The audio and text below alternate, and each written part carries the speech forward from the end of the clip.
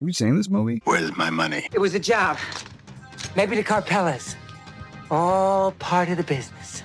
They are bound. A few years before the Wachowskis would give us The Matrix, they gave us Bound. They wrote and directed this movie. It came out in 1996. This is something that I'm putting way up on my list of favorite movies. This is probably one of my favorite 4Ks of the year so far.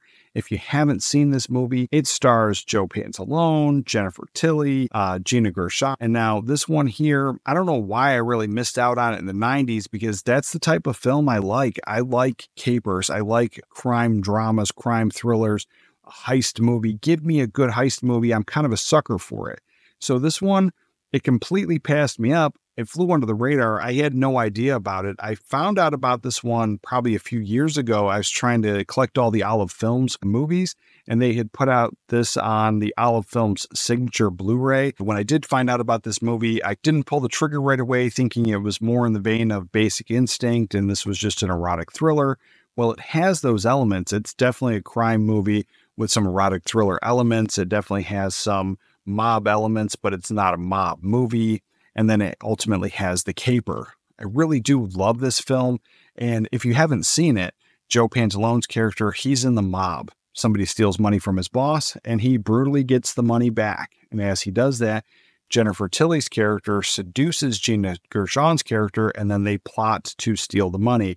Now, everything unfolds from there. And this is just probably one of my all-time favorite movies now, and definitely one of my favorite 4Ks of the year so far. I highly recommend this one. If you like movies like Wild Things with Matt Dillon, Neve Campbell, and Denise Richards, you're probably going to like this film. This being originally shot on film, it does have a great transfer. Now, there wasn't from the original film negatives. This is a new 4K transfer that was done digitally, but it was approved by the original cinematographer, Bill Pope. This film here has Dolby Vision, as well as a DTS HD master audio track.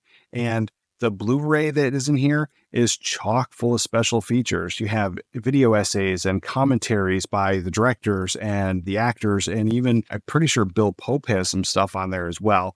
Just everything I've come to expect from a 4K Criterion, it's right here in this package. Now, you won't be disappointed by picking this one up. If you got any value out of this video, give it a thumbs up. For more movie reviews, check out this video right here.